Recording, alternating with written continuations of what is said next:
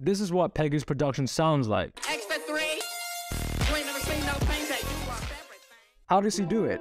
I wanted to know, so I deep dive into every JPEG Mafia rabbit hole I could find. Here's what I learned. We'll start with point number 1, sample choice. The choice of samples being used in Peggy's production can be split into 2 things. 1, Dariocore. Peggy was heavily influenced by Dariocore in this project. To the normies out there who are wondering, Ken, what the hell is Dariocore? Let me break it down for you. Dariocore consists of high BPM, high energy. So if it's anything less than 160 BPM, you're not making Dariocore. Electronic or hyperpop influenced sounds.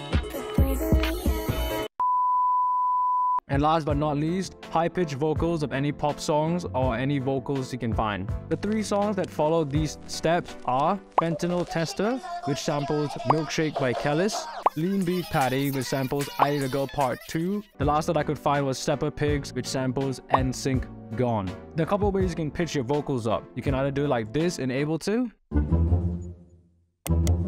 FL Studio users, you can do it like this. However, my personal favorite way to pitch things up is using Lil Alter Boy. For the broke boys, don't worry, I got you. This is a very good alternative.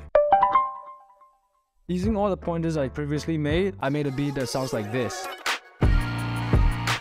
Just to break it down quickly, here's what I did.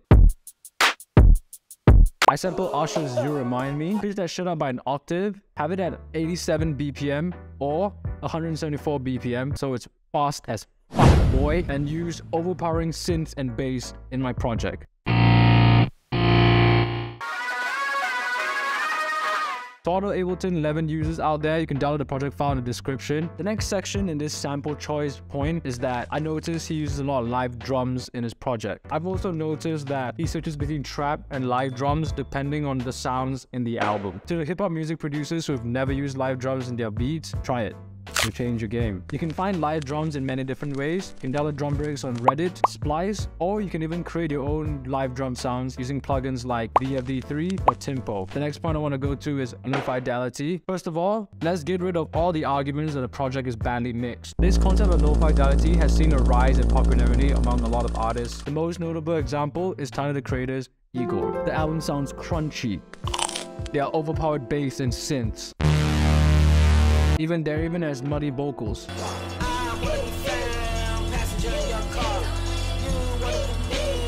Scaring the Hoes is no different. It's deliberate. In my opinion, it adds the flavor of the album. That doesn't make it objectively bad. I just think that if the mixing brings the message across to the listener, that is good mixing. And in this case, I believe that's what the purpose of this album was. Besides that, you can really even see the lo-fi-esque nature of the way Danny Brown and JPEGMAFIA will record their vocals. There's no fancy equipment being used. They're literally just in a living room. Danny Brown's holding a laptop as he's recording his vocals. There's no proper soundproofing. Just 2 dudes in a house recording into a mic. So to the artists that think that you need expensive equipment, you don't. Last but not least, restrictions. Purposely limiting yourself or giving yourself restrictions can birth loads of creativity. Let me give you some examples. Phil Hansen, who specifically uses a style of art that requires accurate hand drawing called pointillistic style. The thing is, he got injured and he got so pissed he left the art for 3 years. A shaky hand was what he got from the injury, and because of that he birthed a whole new style of art. The next person I would like to bring up is Austin Kleon, who is the author of the book Still Like an Artist. By the way, great book for any music producers or any artistic creative people out there. I recommend you get it.